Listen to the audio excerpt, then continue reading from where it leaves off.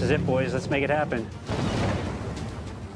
Only if you've been living under a rock might you have missed the reality series Wicked Tuna, which has amassed an impressive following over its 11-season run.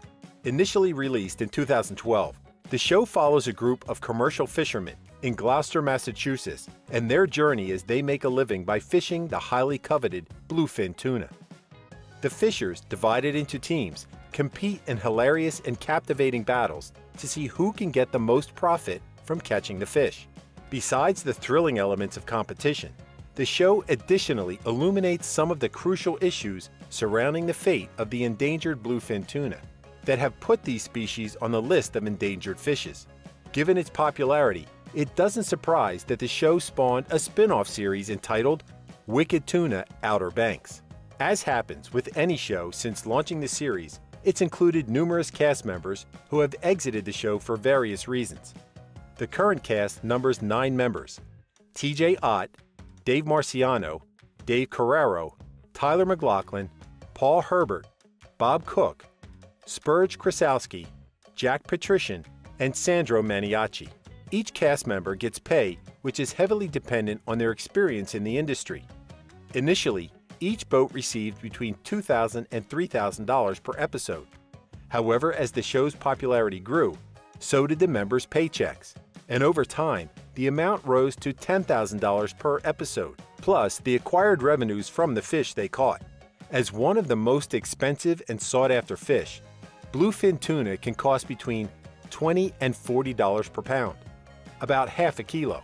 However, the price also depends on the location where it was caught, the season, and the supply. It can fluctuate up to $200 per pound. So now, to introduce the current main cast and their net worth. Timothy James Ott is known as TJ, the captain of the fishing boat Hot Tuna, reportedly receives $100,000 per episode, which is very high compared to the other cast members' pay. Then, coming from a family rooted in the fishing industry, he has more than 30 years of experience under his belt. He caught his first bluefin tuna at the age of 12 and took over the family business when he was just 20. TJ joined the show's cast in the 3rd season and has been a regular ever since. According to reports, his net worth as of 2022 is estimated at over $500,000. One of the original cast members of the show, Dave Marciano, has been on Wicked Tuna since its launch in 2012. The captain of hard merchandise, Dave, a skilled fisherman, earns around $83,000 per episode. In addition to his high salary, he is also one of the most popular captains and is often described as real and down-to-earth. As a skillful and versatile individual who has spent more than 4 decades navigating the fishing industry, Dave has amassed stupendous experience and rightfully has the biggest net worth of all cast members, $600,000. Interestingly, he stepped into the business driven by zeal for tuna. Dave bought a fishing license, a ship, and launched a business. Dave Carrero is also one of the original cast members, who, unlike Dave Marciano, has been featured in every season of the show. According to the latest reports, he also makes around $83,000 per episode. Dave developed an interest in fishing at a very young age and has harbored love and dedication for it ever since. After completing his education, he launched a career in the industry, emerging as an experienced tuna fisher with an envious reputation, which eventually landed him a spot in the reality TV series. Dave, with his fishing firm and as a commercial pilot, is one of the popular members due to his benevolent attitude and competitive nature. Tyler McLaughlin, who joined the show in the 3rd season, is making around $10,000 per episode. He rose to popularity for his incredible skills and excellent debut season, which he won by reeling in a tuna worth over $100,000. Before joining Wicked Tuna, Tyler competed at the 75-boat tournament in Maine, making a splash and becoming known for his vigor and high ambition. He's attributed his skill and abilities to years of training under several seasoned fishers.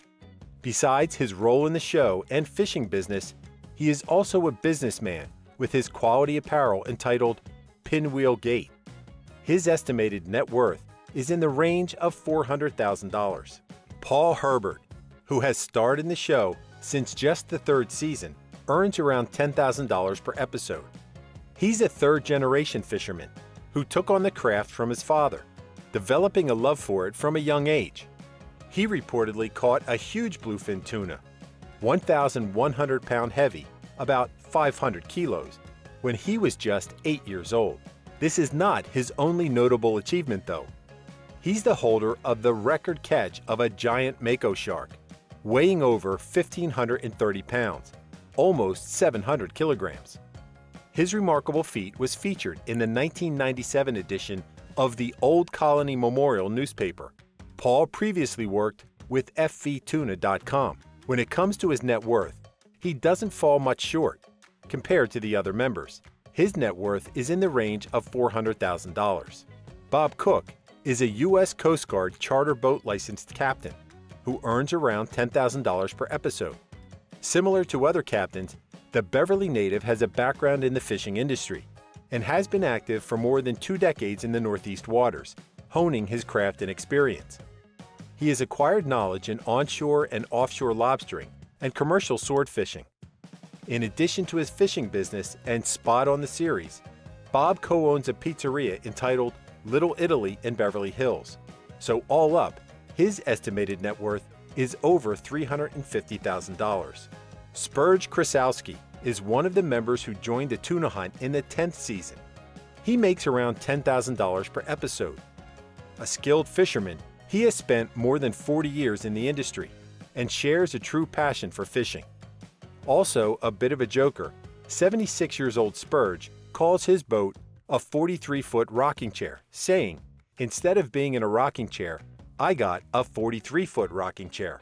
During his debut performance on the show, Spurge and his protege Ryan Fletcher made a splash, reeling in a 304-pound tuna worth around $2,000. He followed this success with another. In the third episode, he caught a 166-pound tuna. As of 2022, his estimated net worth is over $350,000. Jack Patrician, introduced in the 10th season, receives $10,000 per episode. He's one of the newest members, and not much information is known about him and his life. While on the show, he disclosed that he had been in the industry for over 10 years, and his boat specialized in striped bass and giant bluefin tuna. His wealth is in the range of $300,000. Sandro Maniaci's pay is also in the range of $10,000 per episode. Similar to other members, Sandro developed an interest in fishing when he was just a child. Hailing from Gloucester, he landed his lucky break when Dave Carraro needed a partner. So Sandro joined him on a tuna hunt, and the rest, as they say, is history. With 10 years of experience in the industry, Sandro gives fishing enthusiasts a thrill and action-packed adventure. His estimated net worth is in the range of $300,000. Even though the show has amassed a large fan base and continues to draw solid ratings, it's attracted some controversy and criticism for various reasons over the years. It attracted a backlash for exaggerating tuna prices, which according to some individuals in the industry are not realistic and do not represent the actual value. While most reality shows are centered on glamorizing the job that has been showcased, it's logical to assume that many viewers might try to do the same. The show portrays bluefin tuna fishing as a highly lucrative business, in which one can earn up to $40 per pound or half kilo. And considering that bluefin tuna weighs between 480 to 550 pounds, that is a high income. However, some fishermen claim that bluefin tuna could be bought for only $6 per pound. While most of us believe that celebrities are exempt from mundane repercussions and consequences, Paul Herbert showed that this isn't always the case. In fact, as a public person and TV star, it was unlikely that the government wouldn't track his earnings. In June 2018, he was sentenced to 4 years on probation with a $5,000 fine and ordered to pay over $53,000 in restitution for Social Security and Medicaid fraud, after pleading guilty to 2 counts of benefit fraud. Reportedly, he was sued after he failed to amend his status as a person unfit to work due to a disability. Instead, he continued to star in the show, working on his ship and displaying his skills. which involves a lot of physical activity when it comes to fishing. The original indictment claimed that he collected disability benefits from 2010 to 2012 of over $34,000 after swearing under oath that he was completely disabled. Additionally, it contained a letter of his statements which alleged that he had lived on $25, while his monthly income was in the range of $50, which included the food stamps. Although Paul landed himself in hot water with this benefits fraud, it didn't discredit his role or place in the show, and he continued to star in it, in addition to avoiding jail time.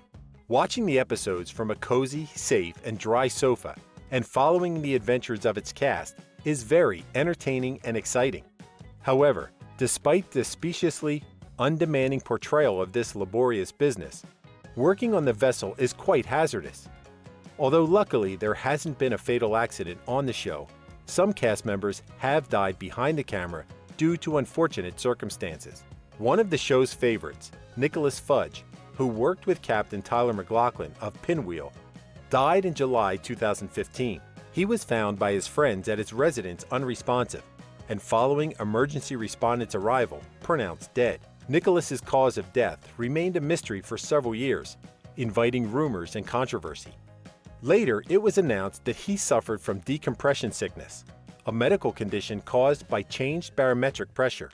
In simple words, it is a type of injury that happens when there is a rapid decrease in pressure around the body, and often occurs to scuba or deep-sea divers.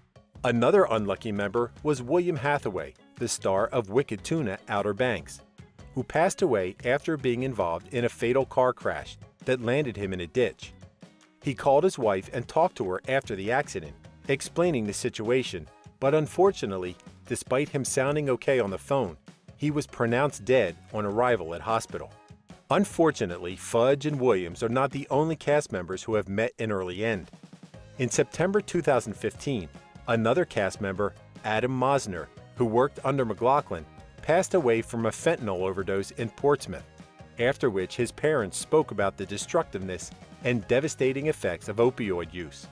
While on the show, Adam proved to be a valuable asset to the Pinwheel vessel, coming out on top in the second season. So many viewers assumed that his journey was only getting started. But sadly, his ride did not last long.